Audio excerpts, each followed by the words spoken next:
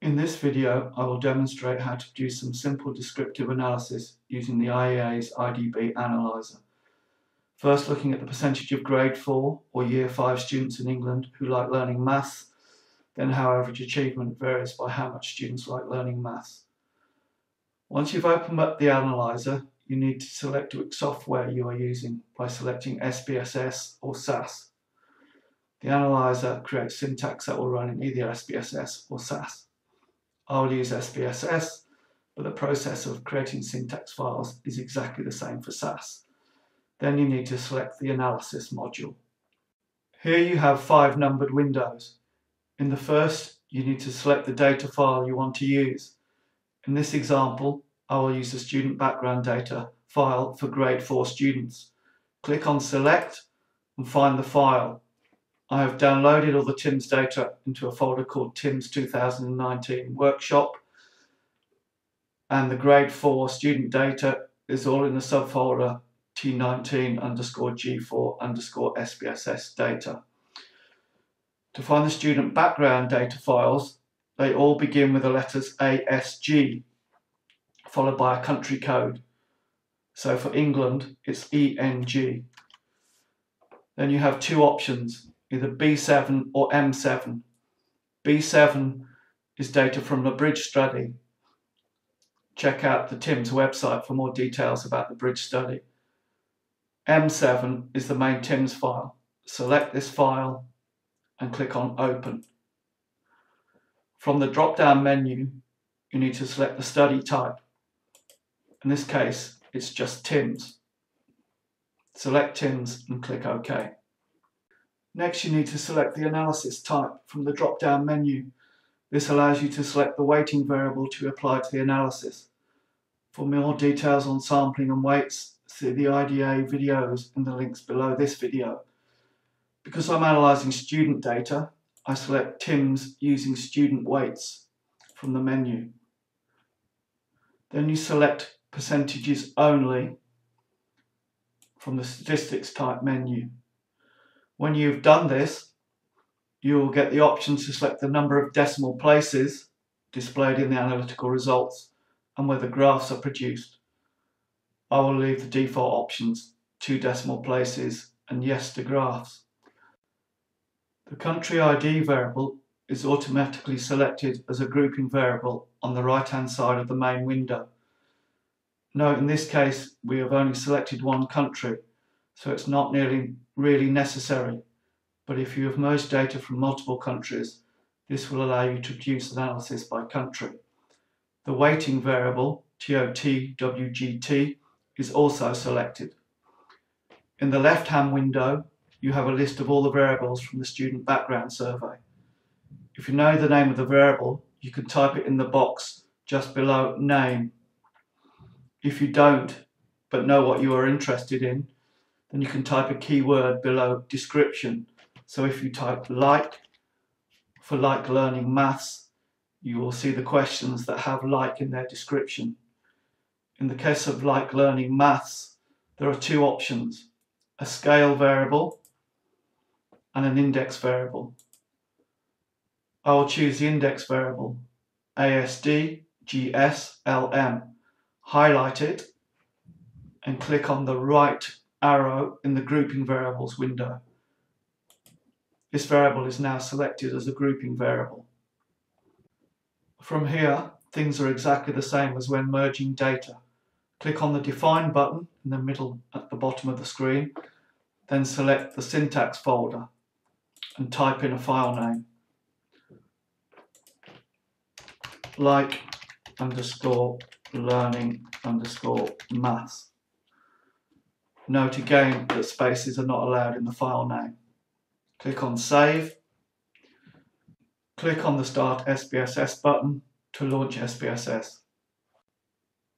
The syntax file will open. To run the code, press Ctrl A to highlight the whole file.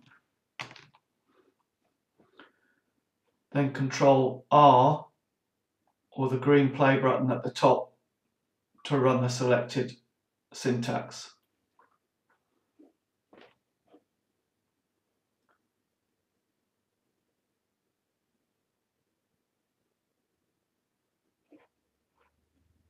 If you scroll up the statistics viewer to the table, you will see that for country code 926, which is England, the percentage of students who very much like learning maths is 43.52, whilst the percentage who do not like learning maths is 22.72. Returning to the analyzer, we now look at how maths attainment varies by how much students like learning maths. Click on the Return to Main Menu button and again click on Analysis module. Select the same file again, ASG ENG M7. This should already be listed as your selected file. This time, for analysis type, we again select TIMSS using student weights.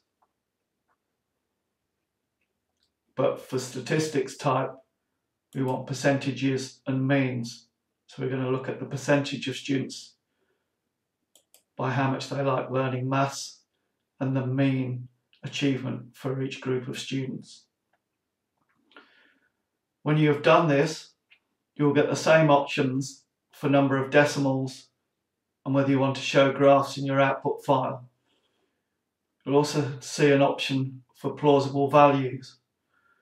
For analysis of achievement data, plausible values must be used. Again, the country ID and weighting variables are selected in the main right-hand window based on these choices. Find the like learning maths variable in the left-hand window. Now I know the variable name, I can type ASD GSLM. Highlight the variable and click on the right arrow in the grouping variables window to select this variable. Then you need to select the achievement variable. Click on name in the plausible values box and all the achievement variables appear in the left-hand window. We are interested in the overall math score, so highlight the top variable, first to fifth plausible value mathematics. Click on the right arrow in the plausible values window and that selects that variable. Again, from here the process is the same. Click on the Define button and type in a file name, like underscore learning underscore achievement. Again, note spaces are not allowed in the file name. Click on Save, then click on Start SPSS button to launch SPSS. To run the code, press Ctrl and A to highlight the whole file, then Ctrl and R or the green play button to run the code.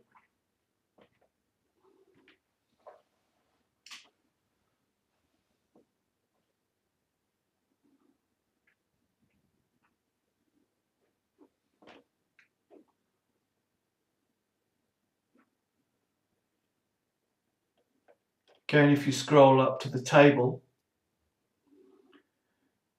you will again see for country code 926, which is England, the same percentage of students who very much like learning maths and do not like learning maths as before. But this time, you'll see the average maths score for these three different groups of students. So you can see that achievement is higher for those who very much like learning maths than those that do not like learning maths, 576 as opposed to 530. You can also see the standard errors associated with these estimates, and therefore you can test to see whether the difference between these numbers is statistically significant.